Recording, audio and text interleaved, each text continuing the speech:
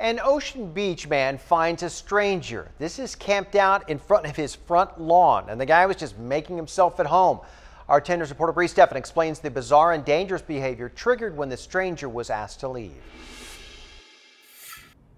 A man had to go through 2 gates back here to get to Steven's front yard. He found the camper when he was out here on his front porch having coffee this morning. My nice, usual peaceful mornings interrupted by a stranger on my front lawn it took me back a little bit. Makes you a little uncomfortable. It's not what Steven usually sees when he sits and sips coffee on his front porch. A violation, you know? A man who made his swing his bed and his yard his campsite.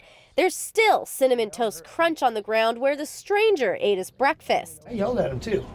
Like, get off my lawn. That didn't work, so Steven got his baseball bat. I did one of these to him. And that woke him up. It made him leave, but it also made him mad. He had a knife with him and he transferred it from his person into his backpack.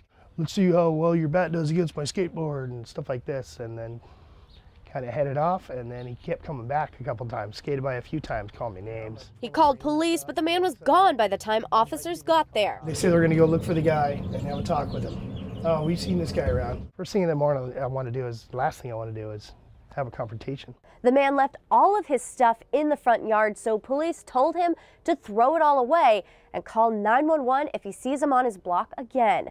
In Ocean Beach, Bree Steffen, 10 News.